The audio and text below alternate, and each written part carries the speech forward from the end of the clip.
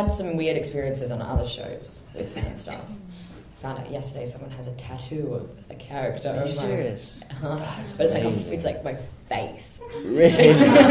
On their face. And I was like, oh my god. Yeah. But yeah, I haven't had too many. Everyone's always very nice. Yeah. When you meet, I don't have any. You kind of spoke to this a little bit just now with your tattoo story, but considering recent events in regards to the exit of your character from that other show and the kind of furore that popped up around that, has that changed sort of how you approach characters now that you sort of have been taught a lesson just how much they mean to people, especially in a show where characters do often unceremoniously exit? Yes. It was a very unexpected turn of events. I really didn't ever expect for that character to become quite as much of an icon.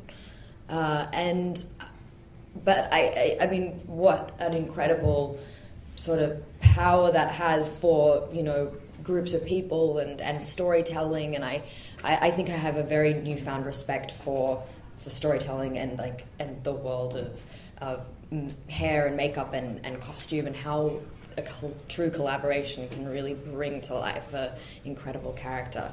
I think one thing that has been a little confronting was the realization that you don't own a character, really. Like, it does become other people's, and it's hard because your face is on it and you are part of it, portraying it, but it's at some point there is a line where it stops being yours, where other people create fan fiction or they dress up themselves, or and so you are attached to it and they see you as that character, but it's not completely yours.